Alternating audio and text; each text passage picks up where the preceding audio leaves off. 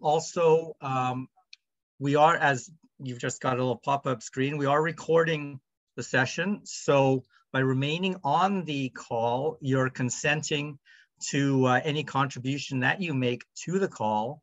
I think you'll appear if you ask a question, the screen might pop to you and so forth. And that includes the display of your name.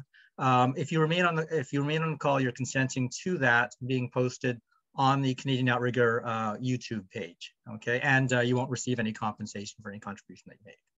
Okay, so let's get started. We've got Cheryl Scribe from Comox. Cheryl has over 30 years of outrigger and coaching and paddling experience. She has lived everywhere from BC in the interior. She currently resides in Comox on the island. She has paddled and raced in Hawaii and Australia.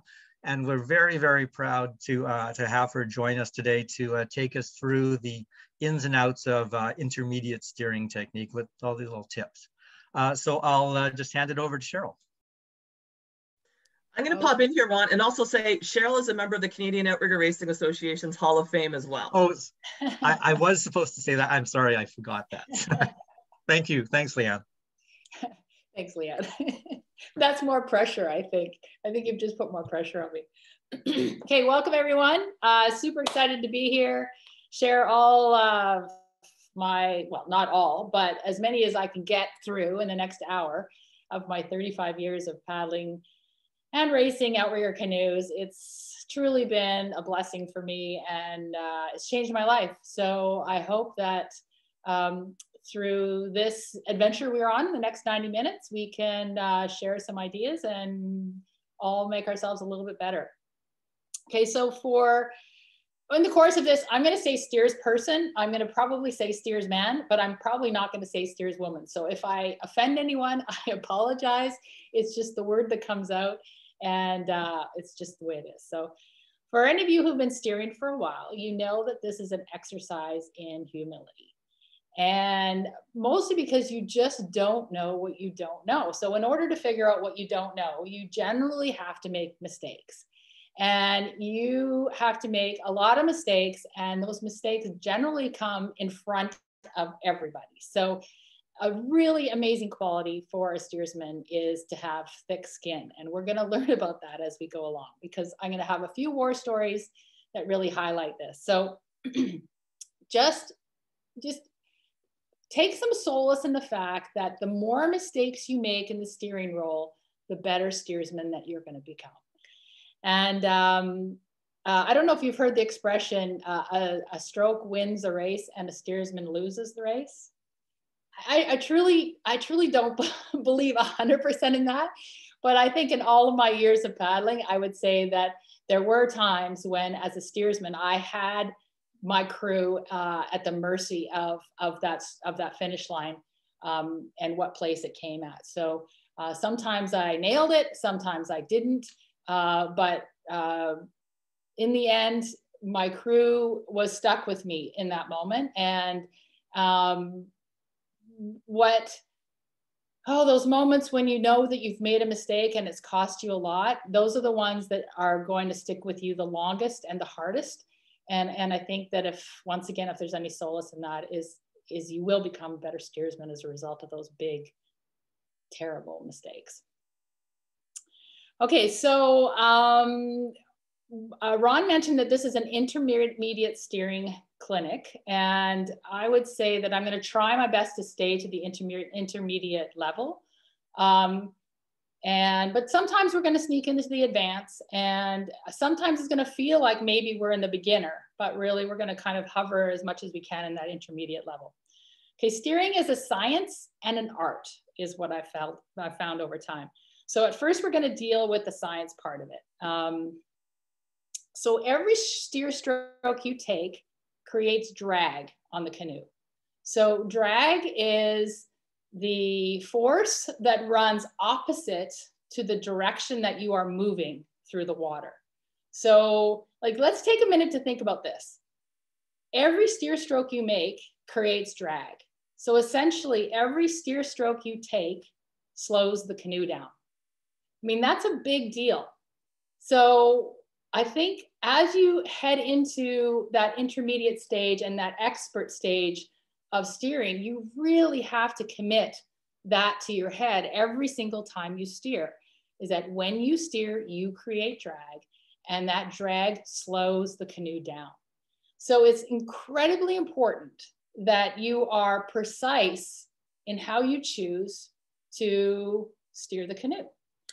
So what I'm going to do is I'm going to take a few minutes and I'm going to show you the basic steering strokes.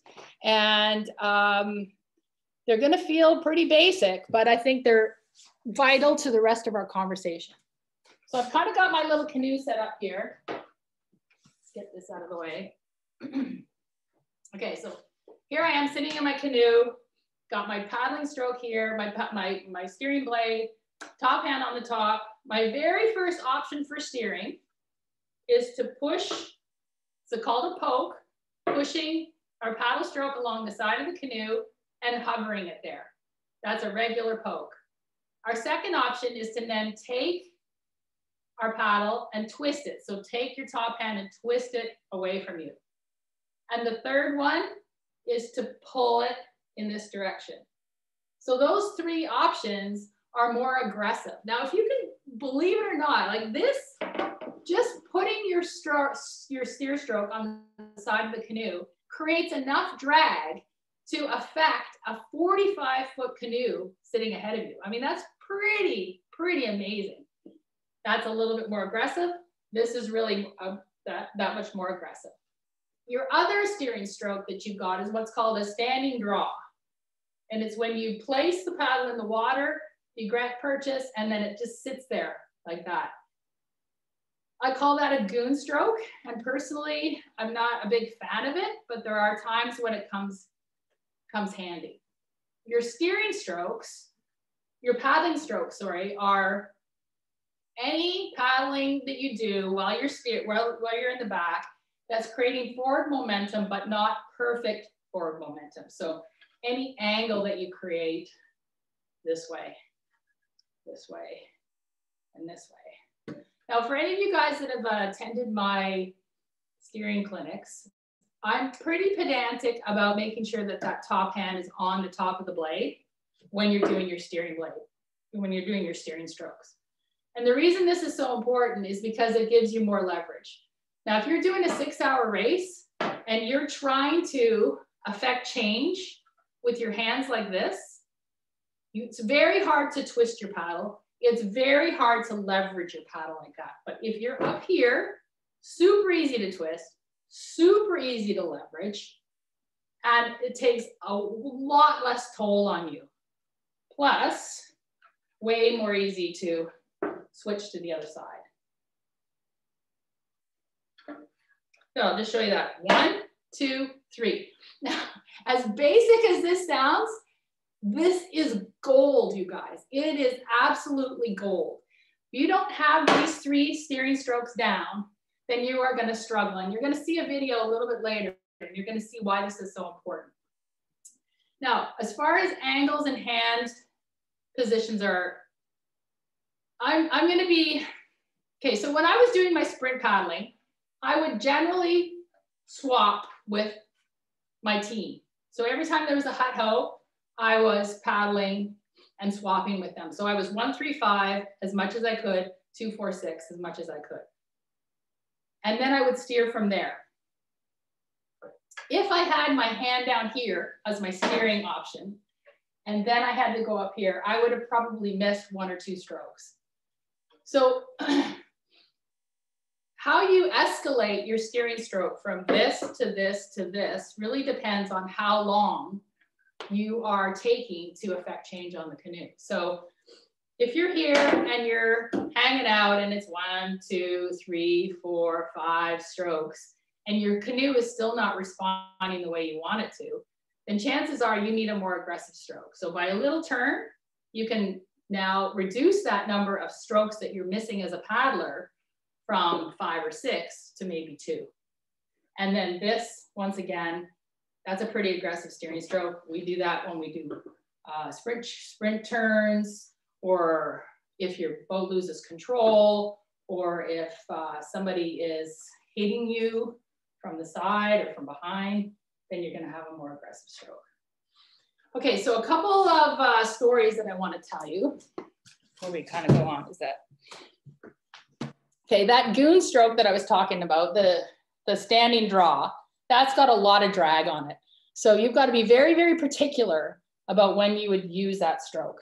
Now, there are some times, I mostly will use that if I'm out of control, if a canoe has hit me, or if the arm is coming up and I'm too nervous to go on the right-hand side, then I'll do that big, strong stroke. But really, for my strength, I can't really affect that much change with it. So here's a couple war stories that I'm going to tell you about. So very, very good friend of mine, very strong man. Typically, he's not a steers person. Will sit in the middle of the boat, was training for a big race. This is many years ago, prime of his life. And he was the backup steersman for Catalina. Now, I don't know if any of you guys have paddled Catalina before, but the men's race goes from Catalina Island back to Long Beach. And in that particular race, the wind generally hits from the AMA side. So when a boat, when you have wind effect on your boat, the boat will generally track into the wind. So it'll track to the left. Now, this person had been steering, feeling very confident at home in Canadian water, and was paddle steering. So was using those strokes like this and never really affecting any change for steering with a poke stroke. Got to Catalina, got in to take his stint, and got his butt kicked because he had no basic stroke technique and no confidence specifically on the right-hand side when it came to steering the boat. So as you're heading down, boat's heading into the wind, you've got to affect a very strong steering stroke on the right-hand side. So he was trying to affect all of this by doing paddling strokes. And he learned his lesson. And he got out and he says that even a strong, big, strong guy like that was not able to manage the canoe. So in flat water, we can get pretty complacent and we can rely on those lazy strokes, that nice little poke. We don't really need to ever affect these big changes, and it'll come back to haunt you for sure. As far as hand positions, this is where I think the better you get, the more relaxed you can become with your hand positions. So at the beginning, when you're a beginner, moving into intermediate, when you're learning your strokes, I like to have it up here. Your fulcrum is here, your load is here, your force is here, way easier on you, super easy for you to manage that. You start moving your hand down here, you're gonna have more difficulty affecting that stroke. However, when you are now givener and you're becoming a paddler with your team, and you're pushing that steer stroke in, it may be that that's what you get. And I'm going to be okay with that. Even though I'm going to tell you, if you ever come to my clinic, I'm going to make you put your hand on the top. And a lot of the drills that I'm going to give you, I'm going to make you put your hand on the top. But as you get better and you get more relaxed with your steering, and you get better at being able to stick that paddle to the side of the boat, you're going to be able to move your hands around a little bit more, because ultimately you're not going to be in there for very long before you're paddling again. In particular, on my right-hand side, when I'm in big water, I take my right hand, and I usually steer with it about halfway, and I'll jam it in, and I'll have my other hand to the left. It's not down here because I'm not strong enough to be able to hold it there, but I am here because if I need to pull, I've got a little bit more leverage. On this side, I tend to hold here, hold here, hold here, whatever it is. When I'm sprint paddling, I'm always on the top, because I'm generally paddling most and then jamming a steer stroke in. So the key is, and what I call it is feeling like I've got Velcro on my paddle. is that I want all of you to get to the point where you can jam a stroke wherever you are, in here, in there, back here, whatever it is, you're paddling on this side, you flip over, your changes are rock solid, but you want to make it feel that your paddle has Velcro on it, and it's just going to stick to the side. And that just comes with lots and lots and lots and lots of practice. Okay, so what I'm going to do now is I'm going to get Leanne to tee up the video. I've got a little video for you guys to watch, and it's Team Primo out of Hawaii. And before we start, I just want to set it up. It's going to be a super distracting video because it is, it's a sleigh ride. These guys are on a sleigh ride. But I want you to stare at the steersman. Whatever you do, just stop, don't stop staring at the steersman. And I want you to observe what he's doing, and then we'll talk a little bit about it at the end. Is it up there for everybody? Yep. All right. There's no sound for a reason. Okay, don't take your eyes off that steersman.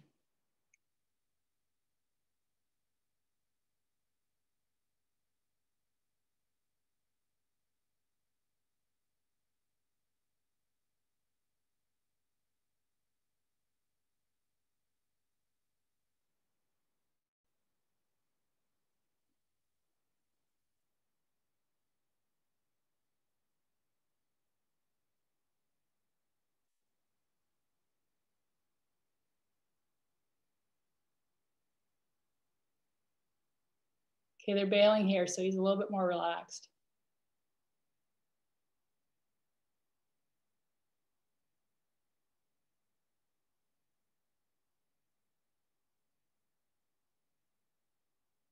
Okay, this is a second steersman. He steers quite different.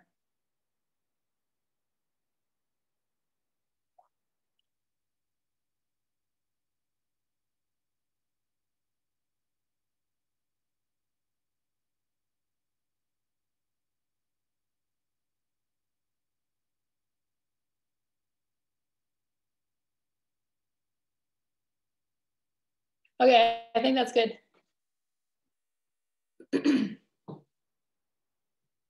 Okay, so some of the observation, I mean, pretty cool, wasn't it? I mean, could you imagine if that was in our backyard, if we had that all the time? It's stuff that you dream of.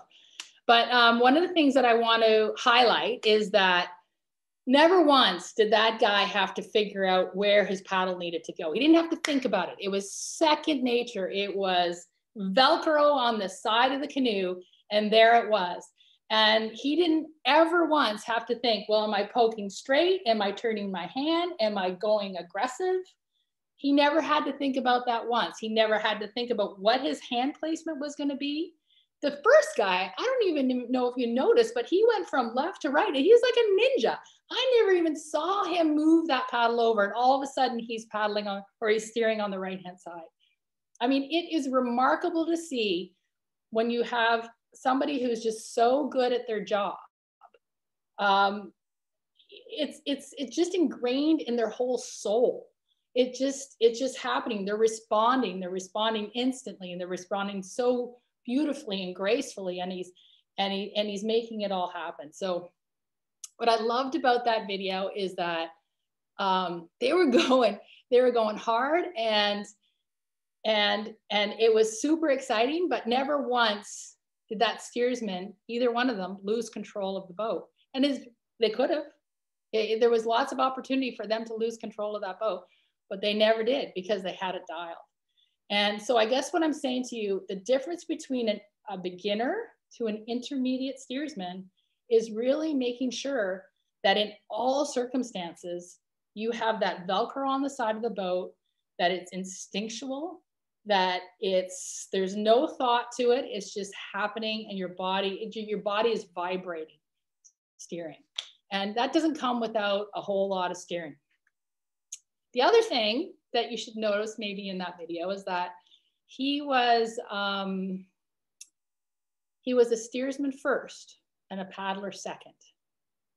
Okay, so this is another critical thing that happens as you move up the steering pendulum of skill, is that you need to remember you are a steersman first and a paddler second. And what happens with us in flat water is that we get complacent about that. We do believe that we can take that one more stroke, one more paddle stroke, and then the canoe starts to move. And I have an expression, and it says, pigs get fat, hogs get slaughtered. And it's really about, if you take that one extra stroke, then chances are your canoe is going to go off. And now you've got to jam in a way more aggressive steer stroke, which slows the boat. Remember, every time you steer, you're slowing the canoe down. So if you're jamming in a more aggressive stroke, you're slowing the canoe down even more.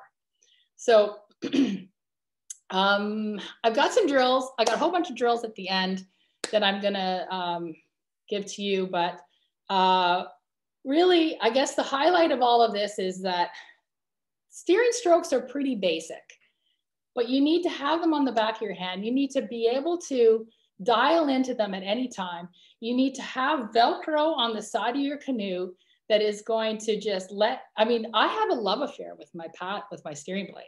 And I think that any longtime paddlers have that love affair with their steering blade, because I've been to war with that thing, and it's just never let me down.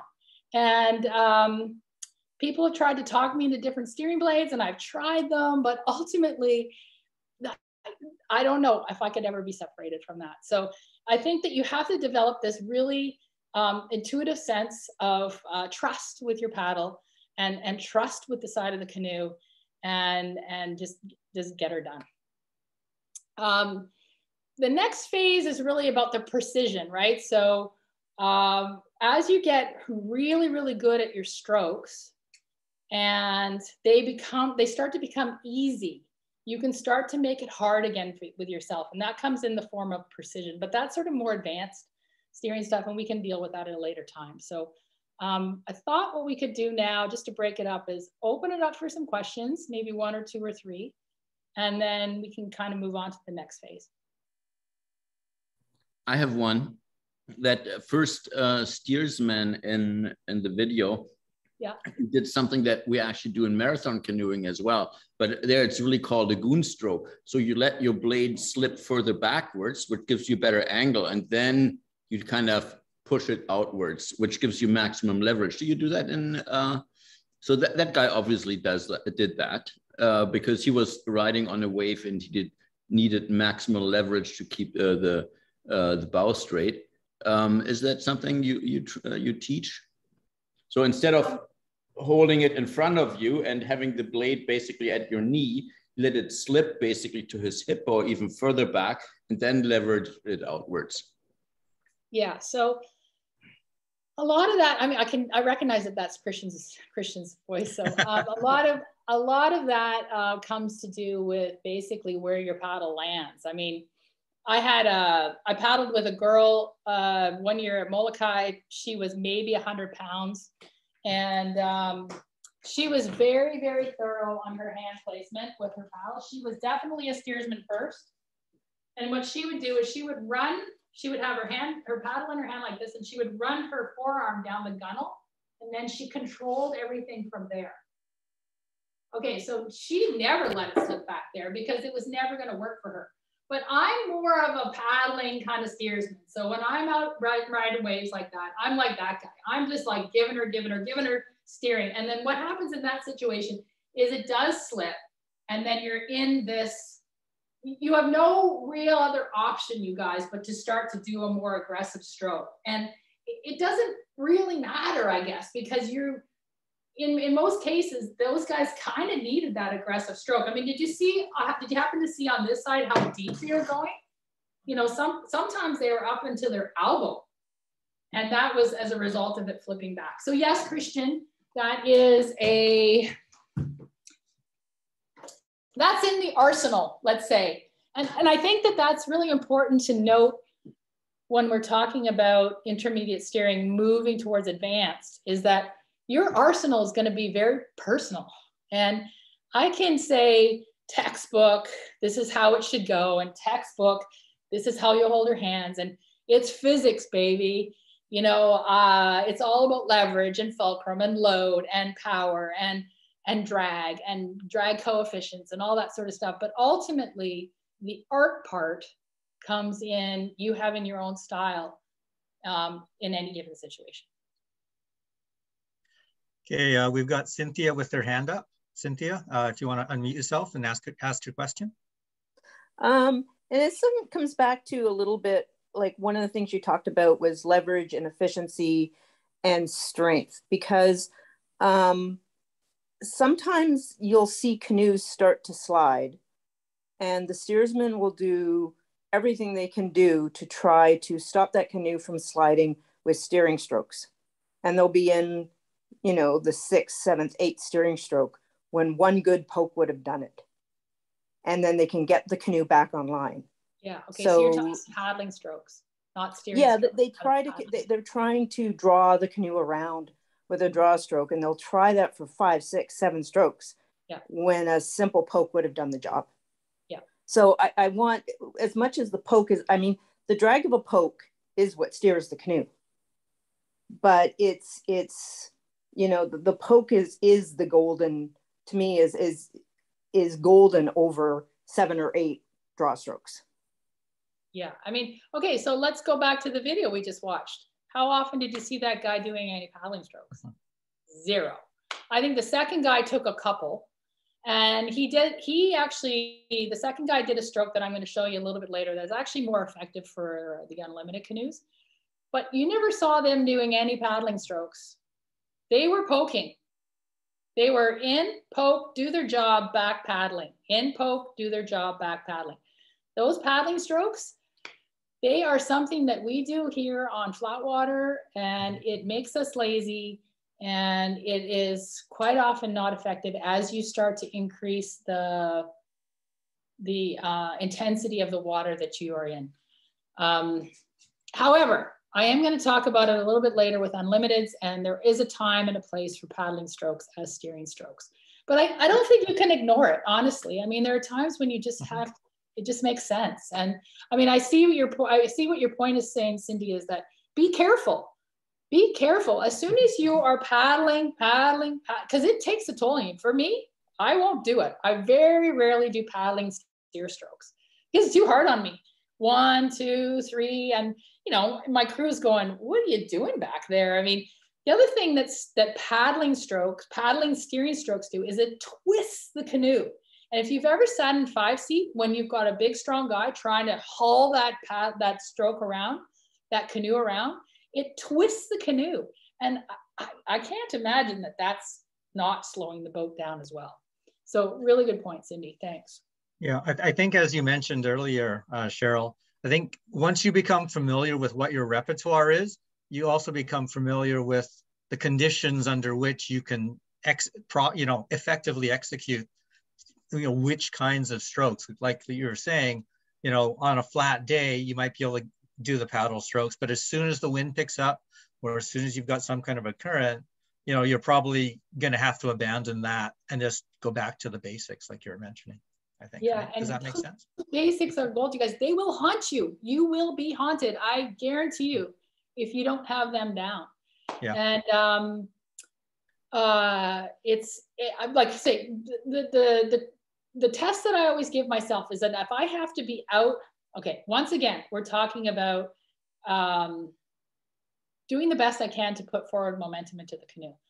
So if I have to steer for longer than 2 paddle strokes, so if my poke is in there for longer than 2 paddle strokes, then I need to go up to the next more aggressive steering stroke. So that means, like as Cindy was saying, if you're sitting there and you're trying to affect change with this paddle steering stroke, and it's not happening, it's time to get in there and poke. And if you're sitting there like a human rudder and it's 1, 2, 3, 4, and it's still not changing, then guess what? Make it a little bit more aggressive, a little bit more aggressive. We've also got some questions in the chat. Daphne was asking about the suggested length of steering blade. And I think everyone else is also wondering which model of steering blade is the one that you're in love with behind you. I have a love affair with. I don't even know. I gotta tell you a quick funny story about this, just because it has to do with the love affair of my paddle. This is a Kealoha, and I was sponsored by Kealoha for a long time. When I was in Australia, I was sponsored by Kealoha, and on the Canadian team, we were sponsored by Kealoha. There's a lot of beautiful steering paddles out there, you guys. So this just happens to be mine, okay? It just happens to be mine. But we were training for World Sprints. And in the process of training for World Sprints, we were always in canoes that didn't have covers. And we came back from World Sprints, and we went to Gibson's. And Gibson's race, we had covers on the canoe. And I had this paddle, and I'm steering along, and 15 minutes into the race, I did a changeover. My paddle hit the cover because I wasn't used to having hoops in front of me, flew out of my hand, gone.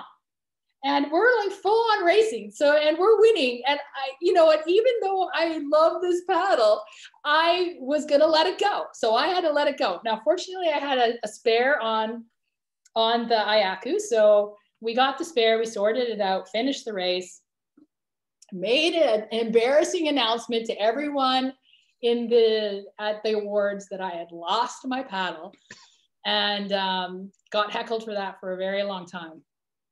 And then, as it turned out, somebody found it.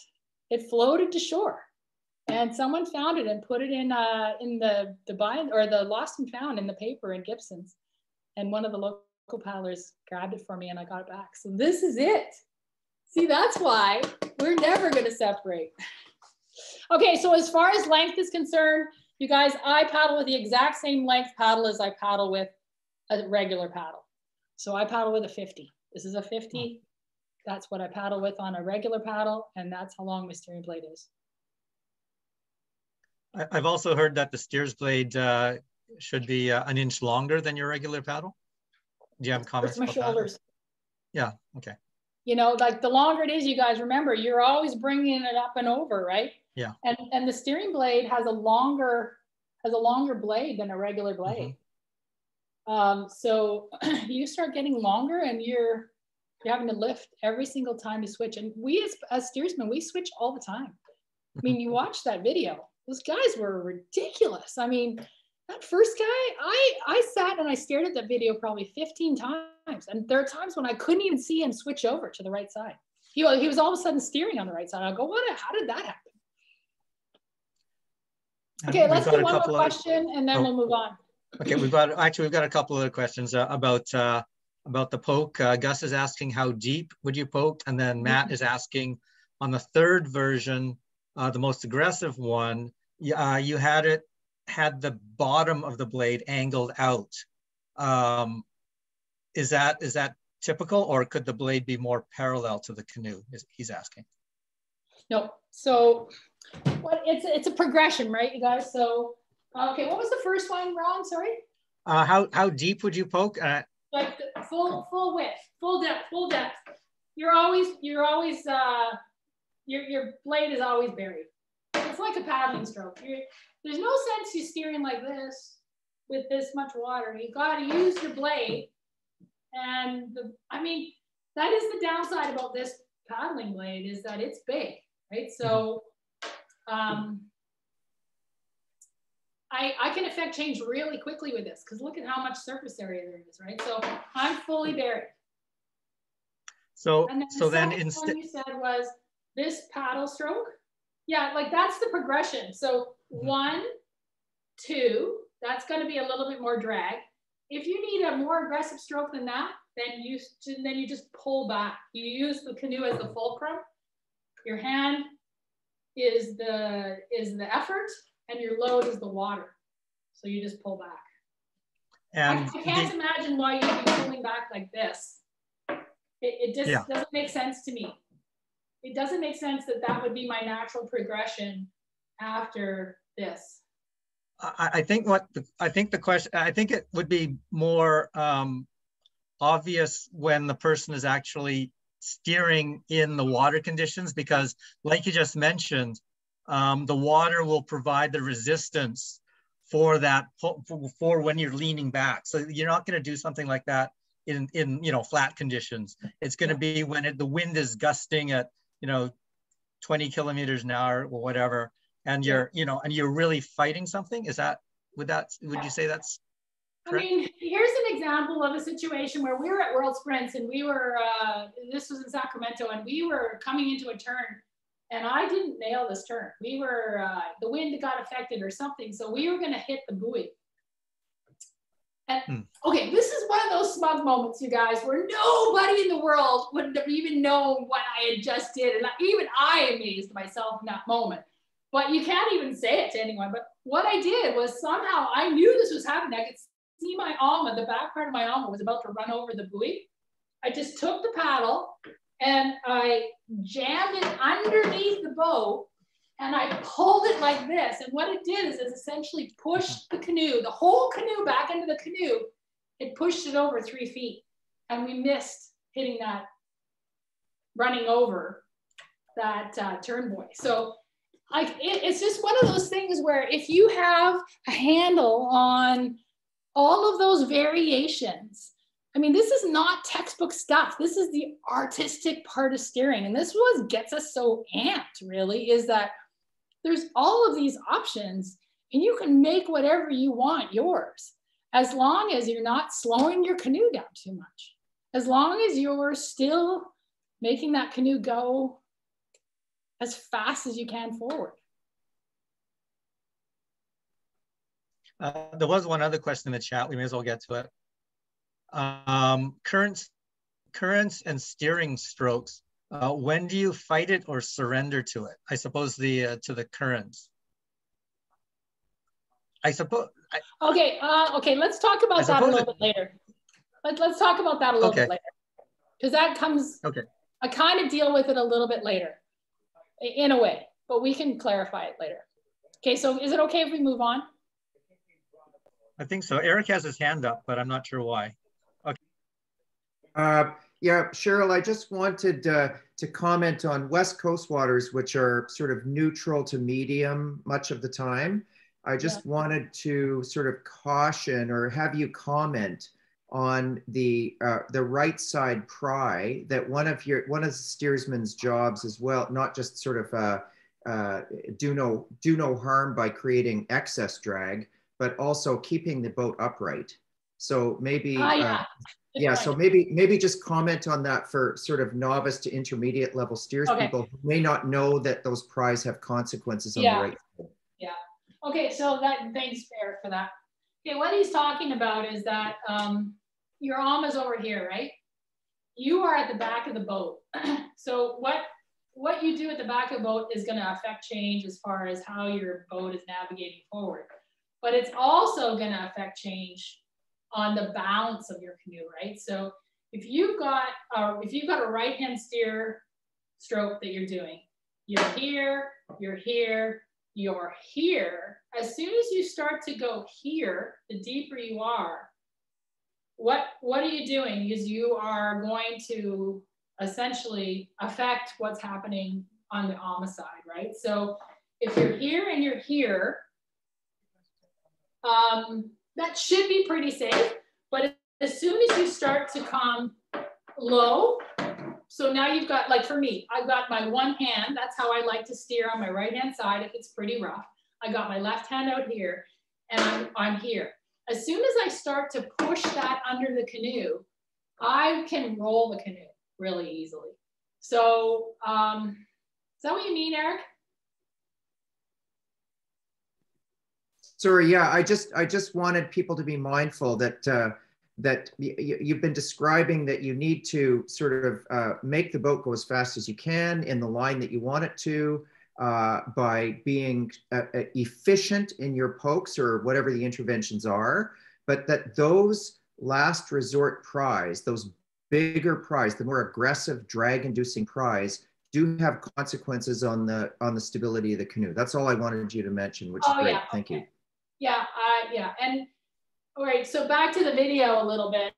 Those guys were doing aggressive steer strokes. I mean, there was rooster tails coming off the back of their paddles, right? So they had that nailed. They had that balance point nailed, and they also had crews that were going to help them. So that's a little bit more advanced, but absolutely, Eric.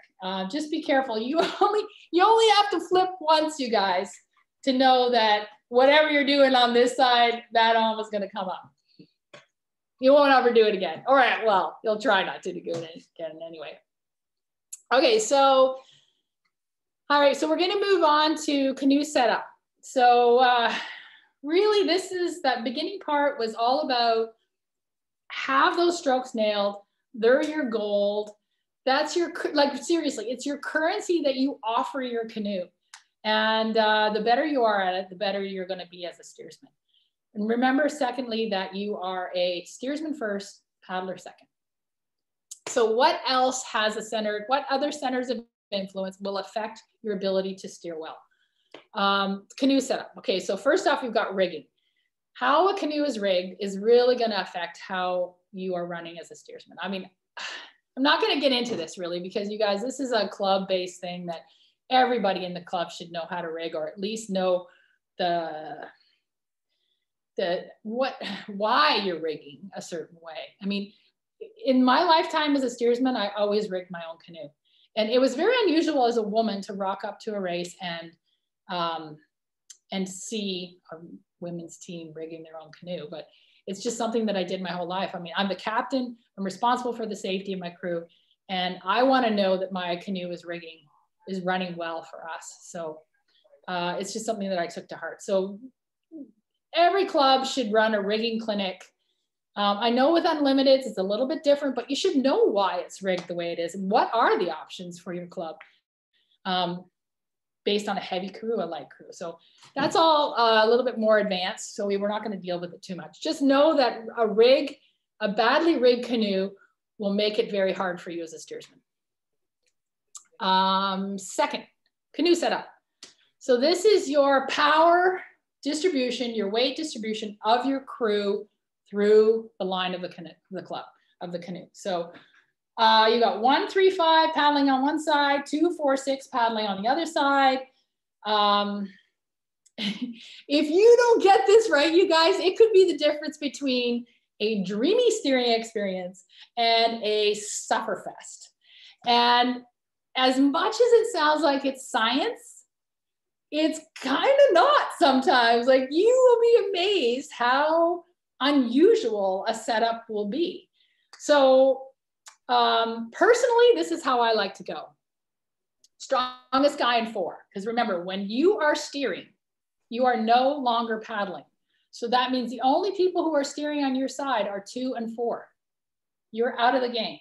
So that means your 2 and 4 have to be pretty darn strong to offset a 1, 3, 5 steering or paddling option on that side. Okay, so I always like to put my strong guy in 2 and 4. My next important position is 5 seat. 5 seat for me as a steersman is critical because what 5 does is transferred exactly onto the AMA. So if they're all rough, the AMA is all rough. If they're all rough and at a time, you're struggling behind them. I absolutely insist when I'm paddling in a crew that I've got a strong, even if they don't know how to steer, even if they're not going to help me at all, I want someone who's smooth, technical, and strong in 5 seat. Because when I have to stop to steer, I'm no longer paddling, I'm stopping to steer. That means there's no momentum in the back of the canoe. It's stalled. So I have to have 5 seat take that momentum on behalf of the whole crew. So if the stronger that I have a 5 seat as a paddler, the easier it is for me to steer. The smoother that guy is, or that gal is, the easier it is for me to steer because they're not affecting the AMA. So if I have any problems at all with timing or strength or experience, I usually put that person in 3 seat. And the reason is because they're timing directly from 1 seat. So if they're struggling with timing, they're not having to figure it out. It's not getting worse as it's moving down the canoe. They're timing exactly from 1 seat. They've got a whole group of people behind them to help them. And 3-seat, there's no place that you can hide anyone in a canoe, but 3-seat, if you're going to hide somebody, that's going to be the best place. And it's very different thinking, because everyone likes to put the person that's having the problem with timing in 5-seat. But as a steersman, it's terrible. But having said that, when you're in training, this is the time to make mistakes. So load your canoe up, be open-minded. Coaches, if there's coaches out there, teach versatility. Everybody should be able to paddle in every seat. I mean, the Molokai crew that we won with in 2004, is a long time ago, I know. There's 10 of us in Molokai crew, and 8 of us could steer. We didn't all steer that race, but we all had the ability to steer really well. Our 2 best strokes were our 2 best steersmen. All of us could sit in every seat. It didn't matter. If the coach came to us and said, you're going into 3, you're going into 5, you're going into 2, we all knew what to do. And there was no demotion. It wasn't like, it makes me crazy when people, for some reason, there's some sort of mystique around 1 seat, that if you are moved out of 1 seat into another seat, it's a demotion. It's absolutely not. So I think that in the process of crew setup, coaches, crews, there's no demotion. The best seat is the seat you're in. So make it the best seat and do your job. And I mean, I can't stress it anymore, because the more versatile you are, the better paddler you are, the more valuable you are to your crew, the more valuable you are to your program. Okay, leadership, next one. So as if you didn't have enough to do already, you've got to steer, you've got to set your crew up well, you've got to understand the conditions. Now you have to lead your crew. And this is where you have to kind of enter the Goldilocks zone, which is not too much, not too little, just perfect. So over the years, I would say that, I don't know, I kind of feel like maybe that's one of my strengths that I've always brought to my crew, because I just really dig them. And I just really dig the fact that they're allowing me to steer this boat for them, and that I get to be part of this very cool situation with, there's only a few of us in the boat, and it's kind of my job to have a little bit of extra ability to look around, to communicate, to tell them, to talk to them, to rise them up. So I think that for me, I've always taken the leadership part on as a very serious difference maker. I mean, honestly, you guys, anyone can learn how to steer. You can master those strokes. Yes, there's an art to it. Once you start getting into diverse water, that happens. But for the most part, most of our races we're doing are fairly flat, not too consequential. And so what is the difference maker? Fitness, maybe? I call it heart. And if you have good leadership in your canoe and you provide that heart in the canoe and you race with heart, that will make a difference. People who race with heart, they're scary. They're a scary, scary crew, because anything can happen. They can come out of anywhere. They can come from nowhere and come forward. So I think the leadership aspect of that is really where you can make a difference. So I'm just going to pop through a few lists, a few things on my list here. Develop your own style and your own comfort. How do you like to communicate? How often do you like to communicate? You know, this is a stereotype, but guys typically don't like as much talk in the boat as girls. But then one year I paddled with a marathon crew out of Wisconsin at Molokai, and no one could talk. In Hawaii, no one's allowed to talk in the canoe except the steersman. So culturally, there's all sorts of rules around this, but as a steersman, just develop your own style and your own comfort. Speak in a manner and tone. That tone thing is kind of critical, because when you're in the heat of the moment, your tone can change a lot, and it can go from happy and bubbly to mean and angry. And I would say that of all the influences of me in paddling over the years, the thing that affects me the most is the steersman's tone. And if I've been in boats with very good steersmen with terrible tones who just made me feel not very good when they opened their mouth. And I found it very hard to be inspired by their communication. So be careful about that. Understand what's happening. Commanding versus bossy. I mean, I guess that's kind of how you can go. Do you want bossy? Do you want commanding? Be precise and concise with your communication. Okay, so here, this is my pet peeve. You're paddling along and you hear timing, and you're like, whew, instantly what happens to your crew? What do you mean? Like, is it me? Is it them? Like, you have given your crew nothing except confusion and the ability to now take them away from their game.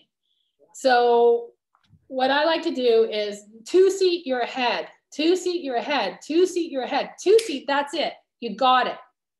So not only are you giving feedback, but you're giving them the opportunity to see when they're doing it right, so they know they're feeling it right. They're like, okay, I got it. Give that feedback. So precise and concise. Keep your language positive. Another pet peeve of mine. You can spin anything to the positive, you guys, and practice this. Okay, so how's this? They're catching us. Holy crap. What do you think your crew's saying? Holy crap, they're catching us? What do you mean? Like, you can see everyone just tightens up and they're like, you know, no one's paddling well, because now all of a sudden, all they're thinking about is they're catching us, right? You have vaulted your entire crew from your boat into their boat. And that is not where you want your crew to be. You want your crew to be in your own boat. Okay, so what's a better thing to say? That's it, you guys. We got it. We got to make it happen. You know, like what I do with my crew is I tell them how many boat lengths we're ahead, because they all want to know. We're 2 boat lengths ahead. We're 5 boat lengths ahead. Okay, so this is always the distance, right? So if they know there are 5 boat lengths ahead, and then they've gone to 3 boat lengths ahead, that keeps us in our own boat, and just say, they're making their move. They're making a move, you guys. We got to match it. Let's match it. Okay, so essentially what you've done is you've kept your crew in your own boat. Practice this. It's a kind of a big deal. Everything can be spun from negative to positive. Okay, be prepared to suffer.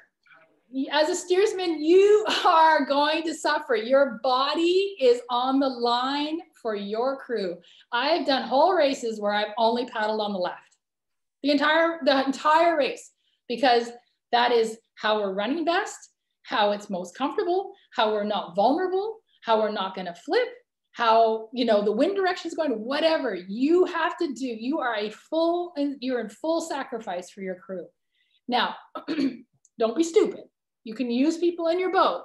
You can help, they can help you. So if you're paddling on the left the whole time, you can say to 5-seat, hey, I want you to stay on the left for a bit. It gives you a break to come over to the right-hand side. So, you know, you don't have to completely sacrifice yourself, but there are times when it's just going to happen.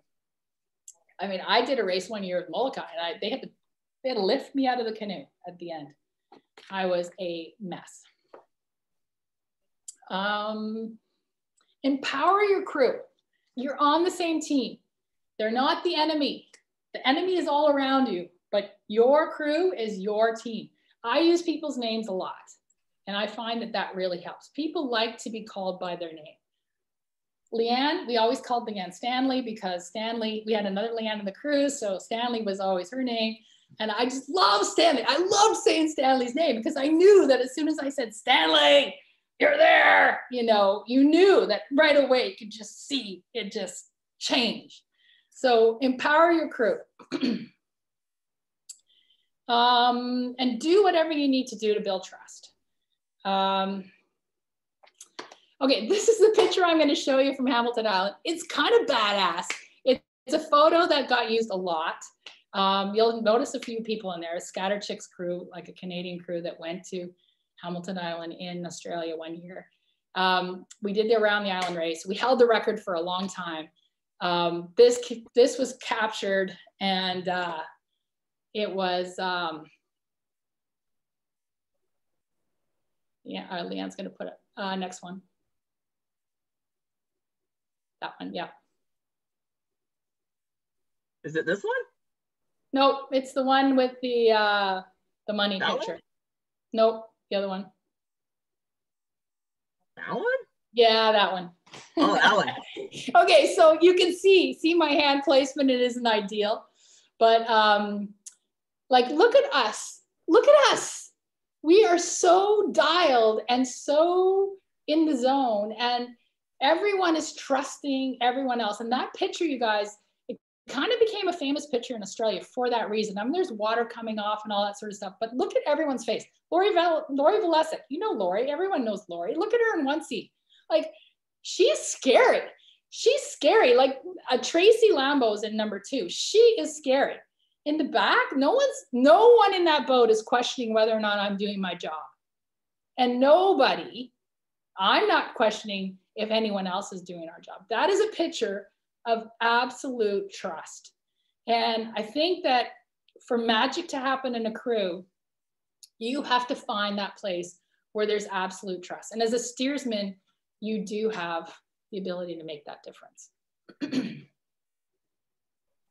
Okay, how are we doing for time? Alrighty, so what I wanted to talk a little bit about is spec versus unlimited. And because a lot of clubs are moving almost exclusively to unlimited canoes. And I mean, it's kind of a deal changer for steersmen for sure, and for crews in general. So what I'll say about this, I'm just gonna kind of cruise through a list of it, and we'll talk briefly about each one. Unlimited canoes are way less forgiving. Everything happens fast. Everything is lighter. Your steer strokes are gonna be pretty effective right away. It's way easier to oversteer. So you can get into that place where you're oversteering. If you do get into that place where you start to oversteer, just stop, everybody. Just make yourself stop. It happens to me even now, where I'll get into a boat and I'll be like, oh man, like I totally blew that one. Now here I am on the other side. Just take a moment, stop, hold your paddle in your hand, and then start over. The Unlimited is kind of that sort of canoe, in that it does ask you to react quickly, and it has a natural ability for you to overreact to that. I would say that the proper loading of the canoe, your crew setup, is pretty vital in a unlimited versus a spec boat. The spec boat can be kind of forgiving, but unlimited boat is not that forgiving, I found anyway. And I was steering with the men's crew here, and in particular the men, because I'm like, even though I'm a big gal, I'm kind of small relative to a guy. So I had a little bit of more of a challenge with that. Steering blade selection is, I find, pretty critical. You have to feel very comfortable, excuse me. You have to feel pretty comfortable with your steering blade. Okay, so I find, and Eric and I talked about this the other day a little bit. With the Unlimited, I find I really have to steer really high, very, very far forward. As soon as I start to let it slip back here, it just slips off, and I just have no purchase. So I tend to like to slide my steering blade way up front, more so than I have ever done in the past with the spec boat. I paddle up, I steer up front. That's me. You guys are going to find your own special sweet spot, but I find in particular it likes it up front. Okay, this is where what I found with a Unlimited is it likes to slide. It slides around. That is what the boat is supposed to do, you guys. So try not to control that. try to find some comfort in letting the boat slide around. And it's kind of the magic of the boat, I find. I kind of find that part's a little bit special. And as soon as you started manhandling that boat and controlling it, I call it controlling versus managing. So I don't want to be a micromanager of my canoe. I just want to encourage it, right? So as it's sliding around, I want it to find its sweet spot, and I want it to kind of tell me, all right, this is where I want to be. So then I got to say, okay, well, does that suit where we're going? So let it slide, and the magic will happen. I think that's really what these boats are so incredible at. Big water. The bigger the water that gets, more critical 5-seat is. And anything you watch on YouTube, you're going to see, you guys, in the big water, it's a 2-person job back there. They've got both guys, gals, holding on to that boat from 5 and 6 seats. So as we start to move into bigger races, as you start to move into bigger races with your crews in unlimited boats with bigger water, it's pretty vital that you've got a 5-6 seat combination of steering. And I think that's what makes it kind of exciting, is that there is so many more options with having 2 people steer that canoe from the back. All right, this is my special stroke that I love in an unlimited. It's a floater stroke. And you saw the second guy did it in that video I showed you. He did it on the left. And what it is you take your paddle. I'm going to do it on the right hand side just because that's the side that's easiest. And you put your paddle about a foot away from the side of your canoe.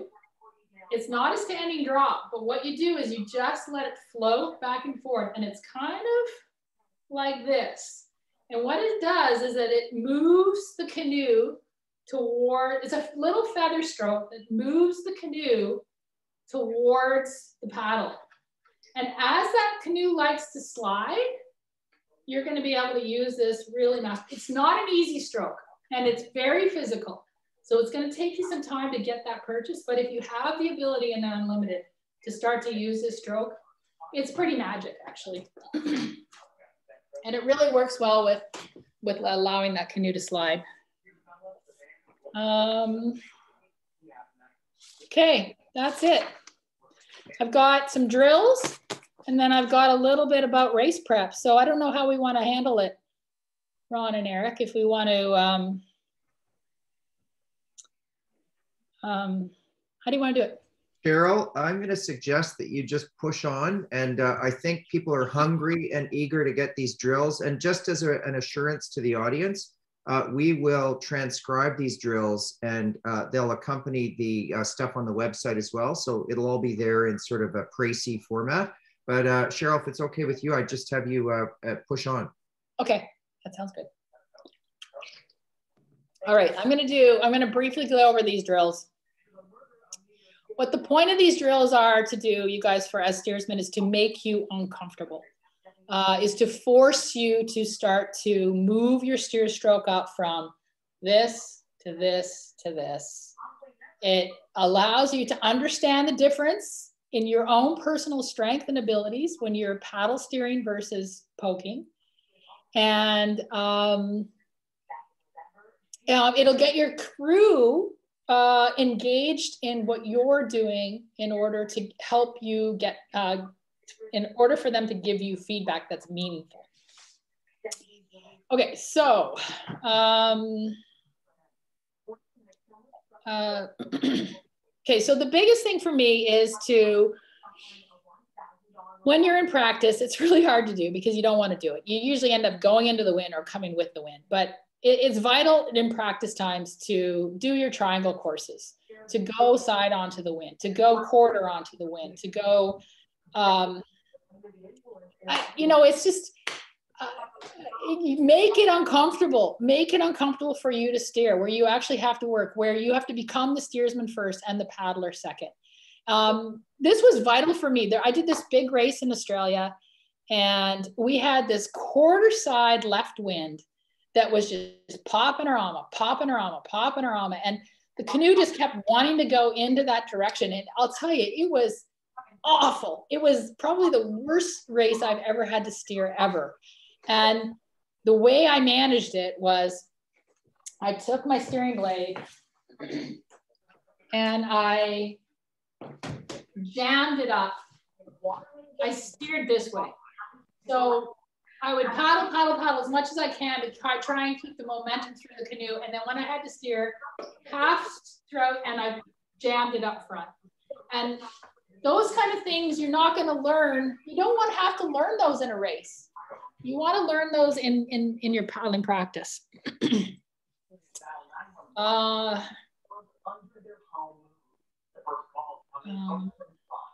Okay, this is another magic one, especially if you're doing sprints. Change every time with your crew. So if you're going to change, you're going to be on the same side as 2, 4, 6 every time. So change, and then steer. So I'm paddling. I've got to come over and I've got to steer. Then I go back, paddle, come over and steer. Paddle. It'll help you get your changeovers really nailed. It'll help you get your Velcro on the side of the canoe. And it'll help you be more precise with your steering, because you have to get it in there and get it out.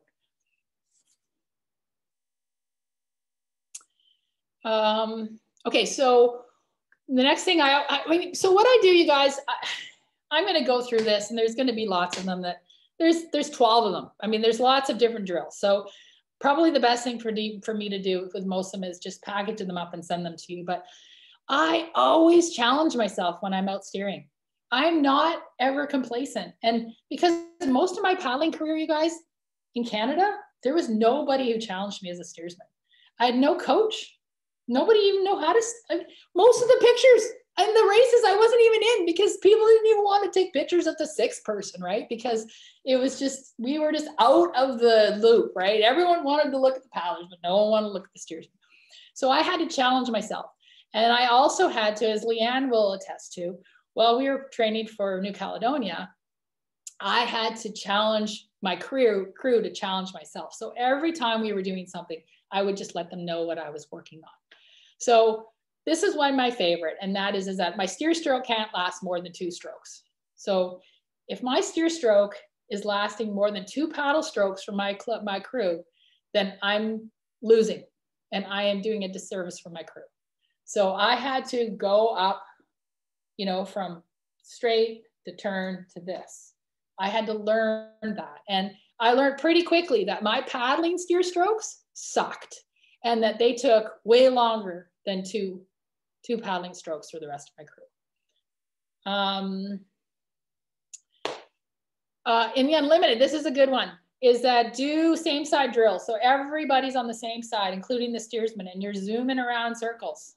It will help you with your balance, the whole crew, and it'll help you with your steering, because steersmen, you gotta be in time when you're paddling. How many times have you seen steersmen that are out of time? Almost all the time, you guys. Those pictures, maybe that's why we're never included in the pictures, because it always looks like the steersman's out of time. You have to be in time. If you're gonna paddle, you have to be in time. So this will help you with your timing on that. And once you start, okay, so go left first. So you got the arm on the inside, but then go right too.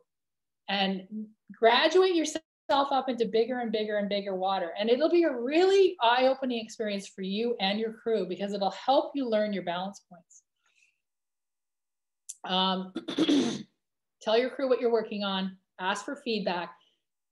Like, remember, it's coming from their perspective, which sometimes you have to be a bit of a private eye to figure out what they're telling you or how it really applies to what you can do to change. Like, I would get this feedback sometimes. I'd be like, ooh, okay, I don't even really know. So I had to ask better questions of my crew. So ask good questions so that you get good feedback. Get out in the rough stuff. Like, just as rough as you can get, just get out there in the warm water, in the warm weather. Just make yourself, challenge your crew to get out into the rougher water. Head to head. Oh my gosh, you guys, if you have the ability in a club to go head to head with your training, it's like you're racing every time. It is gold. It's gold. So go head to head with crews when you can, which are similar speed. Make sure that you're close, practice turns. That allows you as a steersman to try different things and see how it affects your boat speed relative to someone else. So if you have the ability to go head to head as a training program, that will vault you miles ahead, because essentially what you're doing is you're training every day like it's a race. And everyone knows you learn way more in a race situation than you do in a training situation, because it's just so much more relaxed in the training situation.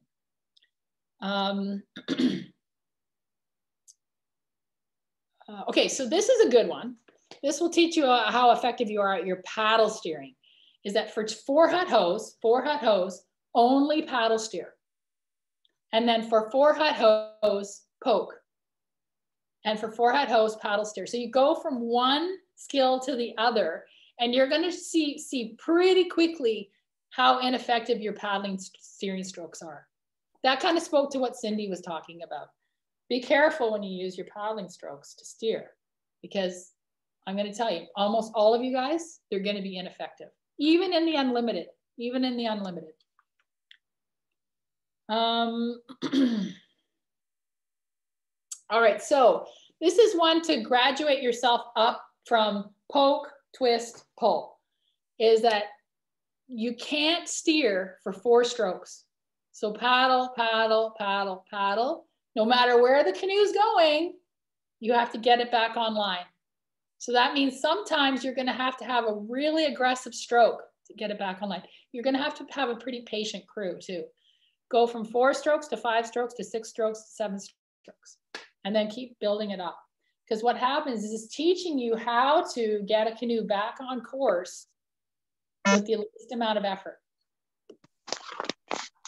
And my personal favorites, 6 times 10 minutes.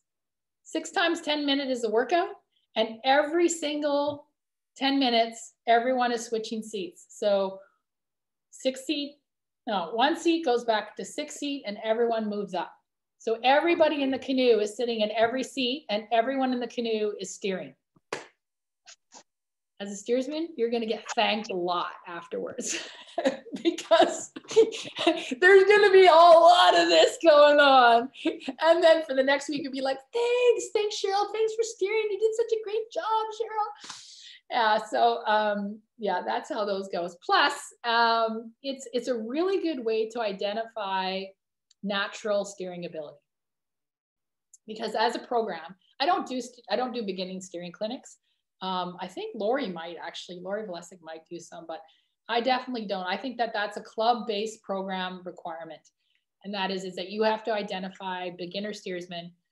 You have to get them in the boat. You have to get them to the point where they could race a race. And then they could probably go to a clinic. But this is a great way of identifying talent, because those people who can jump in the back and kind of keep the boat straight, that's a good place to start for them. And the guys that go like this, and I'm saying guys and gals, you know what I mean.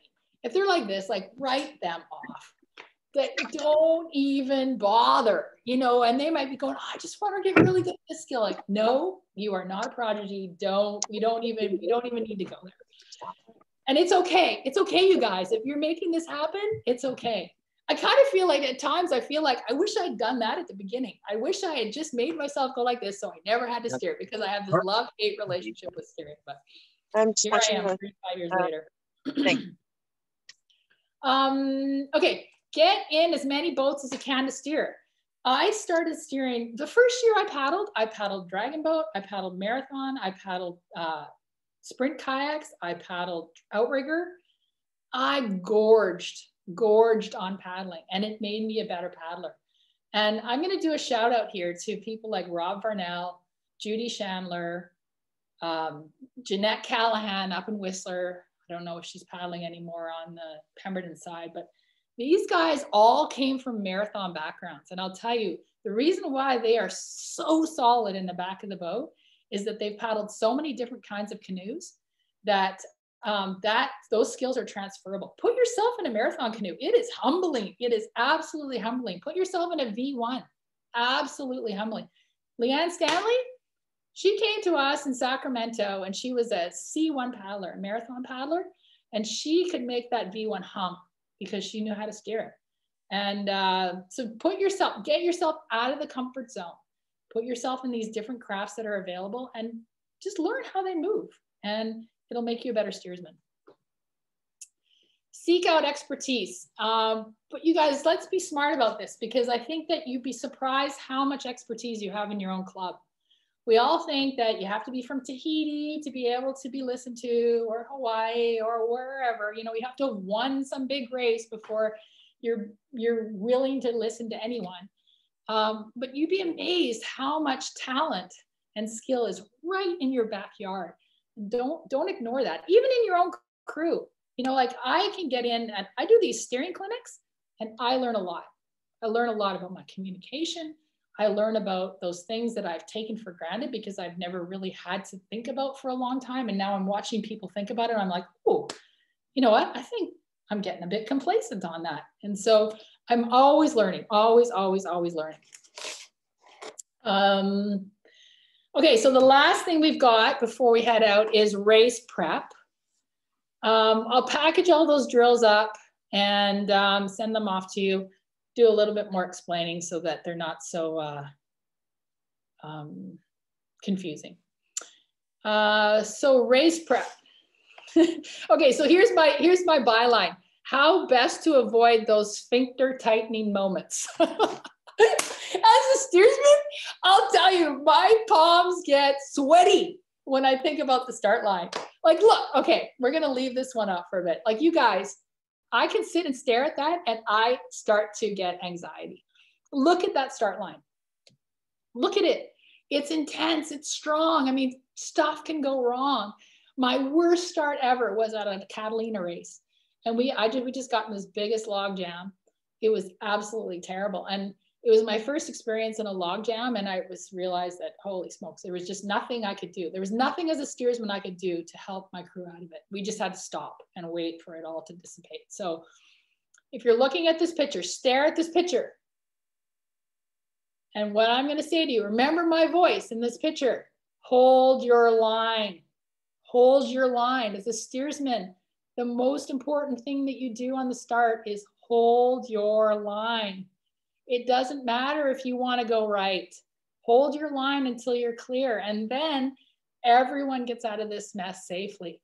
And if you are trying to be a paddler first and a steersman second, you will not be holding your line, I guarantee it. In this mess, you are a steersman first and foremost. And if that means all you do is rudder to get yourself out of there, Leanne will attest. What do I say on the start line, Leanne?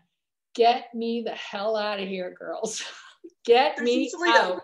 Usually a four-letter word in there, but yeah, it's get out of there. Yeah, I might escalate the word, yeah.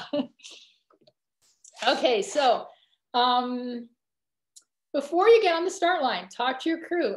Tell them what you expect from them on the line and what they can expect from you. This has to go with really how you line up, but how much help you need to keep the boat straight, keep the boat on the line. I mean, this is Hamilton Island. Our crew is number 53, the Fernwood boat, the second one from the front here. But look at the depth of that race. Okay, so this was the change race. It's men and women and mixed all race together. They all start together.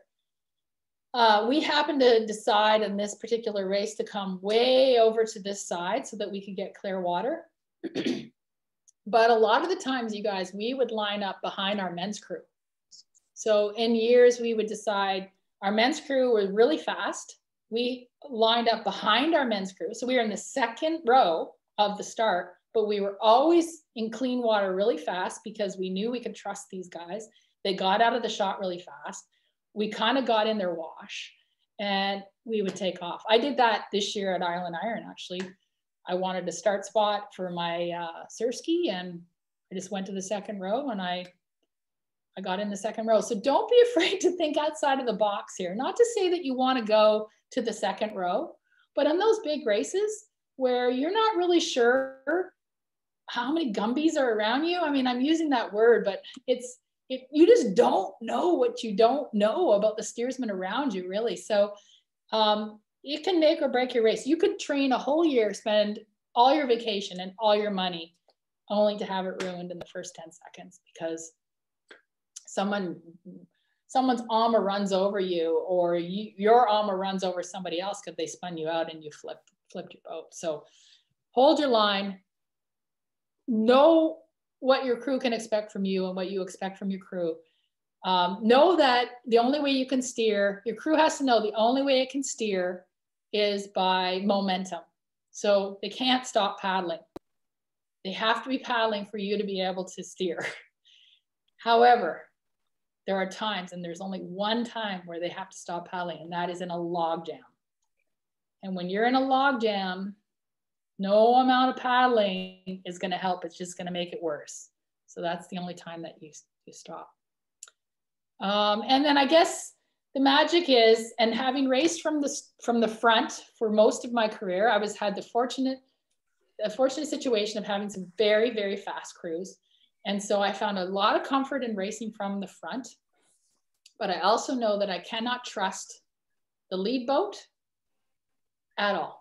I got to know my course, know your course. I have had lots of experience as well now that I've raced in multidisciplinary races where you have men and mixed races, is that racing in a pack is super fun because you can let everyone make the mistakes ahead of you and then you can capitalize on those mistakes. So know your course, and hold your line. Hold your line. Hold your line on the start. Put that picture back up. Get us all sweaty again. Hold your line on the start. You need to have your steer strokes down in order to do that, you guys. You need to be absolutely nailed with those things. Look at that. It's stress-inducing. And that includes when you're waiting on the start line too. That includes when you're waiting on the start line too. Okay, so I mean, I guess in closing, what I can say is the way to become a better steersman. After a dog who couldn't swim fell into the water. As Hannah Lapine tells us, it was a team effort. I got a little bit of a noise. There we go. The way to get better at steering is to steer. It's like the way to get better at riding your bike is to ride your bike. The way to get better at lifting weights is to lift weights. The way to get better at steering is to steer. And it's a love-hate relationship. And it means that, you know, in any condition, at any time, with any crew, you're sitting in that seat. But treat it as a learning experience and know that you will learn in this job for the rest of your life. I continue to learn. And it's what I love and it's what I hate about it. But it's something that just is in my soul. And it's been attracted to me my whole time. So thank you, everybody. Hope to see you on the water. And I don't know, we've got 5 minutes, so we might have a few questions, but. Yeah, if anyone's got any questions. Yeah, Cheryl, I'm going to take the spotlight off you now. So we're going to see, it's going to look like Hollywood Squares again. Perfect. But so if anyone, there's lots of thank yous pouring in, and just a reminder that there will be video and narrative attached to the website. But I think we'll hand it off to Ron to thank Cheryl for a fantastic presentation and see if there are any last minute questions. So Ron, over to you. Okay, thanks a lot, Eric. Thanks a lot, Cheryl. That was fantastic. It's really nice to be able to take advantage of your experience. I don't see any other questions coming in. I just see lots of thank yous. I think we had some questions when the session. Oh, Chris has got another question. Chris? I was just interested in your thoughts about posting, like when it's appropriate. To post? Yeah. Oh, static draw. That goon stroke that I hate, that one? Yeah. I'll tell you, the only time I ever do it is when I'm in trouble. And usually that means that I'm now spinning. The canoe is spinning The AMA is high. I have a 5-seat that doesn't know what they're doing. And I am very vulnerable if I plant a very strong right hand steer stroke. So what I'll do is I'll do a big post, a big goon stroke to just control, to just try and find some control of that AMA. And once that AMA is in control and it's down and it's not such in a vulnerable spot, then I'll go back to the poke. But it's a super rare time that I would ever use that. And it's usually when I'm in deep trouble.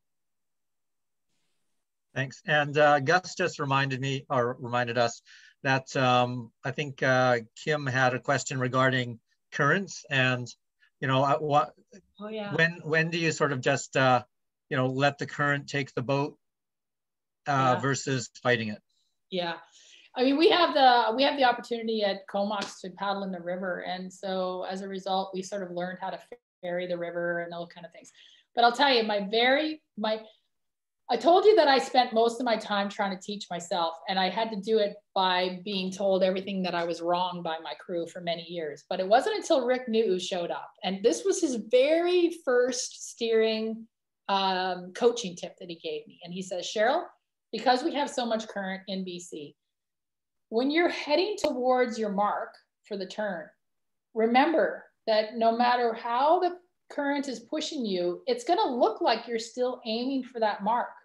But he goes, it's not until you turn around and you see where you've come from that you can see the effect that current has had on you. So he says, when you're heading into a current zone, turn around and mark yourself behind so that as you're heading into the current and as the current starts to sweep you, you can turn around and do a quick reminder of yourself. You're like, holy crap, I'm way off course here. And then you can adjust what you're doing. You know, this is something that I had to do because like I said, I had the opportunity, the privilege of racing a lot from the front. So I never got to see the mistakes. Everyone else was watching me and us and seeing that we were swinging around and they could adjust for that, right? But that was one of the nicest and best tips that and super excited because for the first time I had a coach who actually knew how to coach steering. So that was fun. Okay, we had one question from Jennifer. Do you have any steering clinics planned in the future? Oh, no, I don't.